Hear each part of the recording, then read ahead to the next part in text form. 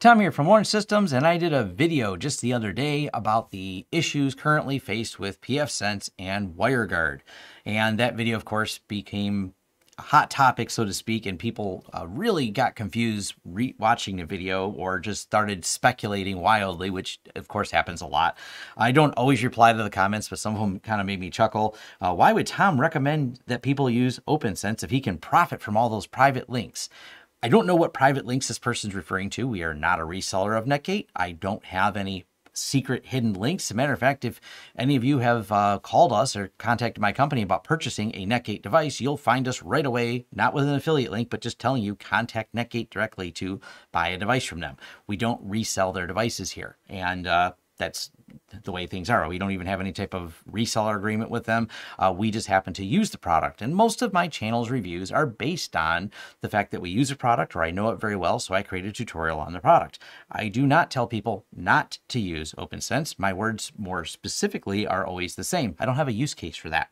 That's almost been a joke that I should probably put on a shirt, because if I don't use a product, I don't do a tutorial on it, because it takes a lot of knowledge to do tutorials. And if I don't use a product, I'm not going to do a good tutorial on it. So you want a good tutorial on something, it's usually because someone knows the product very well. I don't use OPNSense, but I don't have a problem if you do OPNSense. And matter of fact, specifically around OPNSense, I'd rather see people using OPNSense than like some consumer garbage routers out there. But I do want to leave people with options, and let's jump right over to some options. OPNSense. If you want to use OPNSense, I have no problem with it. Do I plan on doing videos with it? Not at this time. I don't have a use case for that. That still hasn't changed. I have no problem with people who want to use OPNSense. There's this weird thing that if I use one product, any alternate product that competes with it must be terrible or something per the person doing the review. And that's simply not the case. This goes through other things, like I use XCP-NG for a hypervisor. People then assume, oh, Proxmox is a competitor, you must not like him. No, I just tell people to go over to Jay at Learn Linux TV because he has more tutorials on it, because I don't use it, but Jay does. So that's my answer. It's not a dislike. And the same thing here.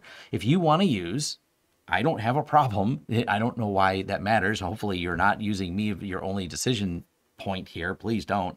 I actually encourage people to be more and more informed. I just happen to do a lot of videos on the product I use, which happen to be pfSense. So if you want to use WireGuard and you want to use it inside of OPNSense, absolutely. Of note, there is no known code problems right now, but it is written using Go. It is a user space implementation.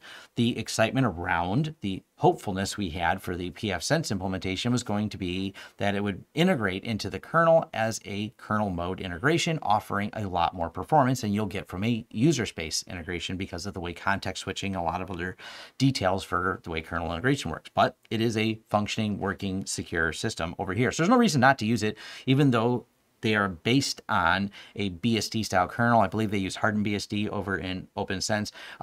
It doesn't have a kernel integration yet, though, for WireGuard. So that's where that situation is. If you want to use it, have at it. Back over here to Untangle. Now, Untangle is Linux-based and does have WireGuard VPN, and I've done a video on this. I've done several videos actually on Untangle and reviewed it. It's another thing that we've done tutorials on because we use and deploy Untangle. It's got a lot of nice filtering options. Matter of fact, it's kind of my go-to when people say, I really want really solid web filtering for either home or business. That's one of the reasons that we are officially a reseller of Untangle. But before you think that biases me so much, I don't have any private or hidden links like it has been suggested when it comes to Untangle. Their Get Untangle button is at the top for everybody. You don't have to buy through a reseller. I do happen to be a reseller because it's convenient when we have businesses that we deploy this to that want to just pay us for a service as part of the firewall stack, and we'll sell Untangle to them. And we're not telling them to go to Untangle directly for billing. We'll do all the billing for them. That's why we're a reseller. If you, as a end user, would like to get Untangle, either buy it or get it for free. They have a free version, but unfortunately, and this is something worth addressing right away, WireGuard is not included in their free version, but it's an option when you buy. They have a home edition that you can get, and I've talked about that in other videos. But yeah, Untangle is another alternative that does have WireGuard built in, provided you buy some of their licenses, which I know make it a little bit less popular in a home lab because some people are looking for something for free. But if you wanted to get Untangle directly, absolutely you can. If you want to try it out for free, they can. They even have a 14-day free trial for the advanced features such as WireGuard. Now, someone's going to be mad because they put WireGuard as an advanced pay feature. I'll agree with you on that. And because I may be a reseller, but I don't work in a management capacity at there, I would tell them that'd be cool if you guys gave that away for free. But hey, let's argue about that another day. This pops up a lot. Vyos. Tom, you're not doing enough videos on Vyos. I love Vyos. I know a lot of IT people that use this. I know they really like it. I've seen it used commercially. It's a good product, but I don't use it. Therefore, it's a big learning curve for me to stop and learn something, and then I won't be as good at it because I don't use it every day. So it would be really difficult for me to switch everything over to this and then learn it and then create videos on it. So once again, I'm not telling people not to use Vyos, but when it comes to Vyos, it's like, hey, if you want to use it, absolutely. Of note, Vyos has a complete command line interface for everything. So the command line interface means the learning curve, once again, is a lot higher. So it's not like you can just load the web UI and start plugging away and drop a few checkboxes here and there and configure it. It is a lot more configuration for how you do things. Now, that has some advantages because you can be very implicit, like how you set interfaces, and they have tutorials, and they do have good documentation. And they have reached out to me, actually. They would like me to create tutorials. This is a while back, and I declined. I don't do paid sponsored videos where someone pays me to make a video on their product. It's not something I do here on my channel. But yeah, if you'd like to use Vyos, I have no problem with that either, of course. I think it's a good product if you're just looking for my opinion on it.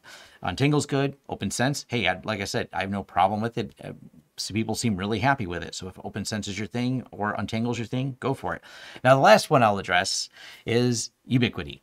Now, Ubiquiti offers their UniFi Dream Machine and Dream Machine Pro as their popular ones, and they do have the USG and USG Pro for other, routing functions. We kind of shy away from those a little bit. That's one I have a little bit stronger opinions on when I say kind of don't use it. And that becomes a problem for some people. Like, but I want that complete stack. And the reason I say kind of shy away from those is they are really lacking in features. And as soon as people start wanting features like WireGuard or that, you'll always find someone who posts in a forum of some way to bolt on extra functionality from the command line on the UniFi stuff, but it's not baked in, and it's frequently just plagued with problems, and updates sometimes break those custom configurations.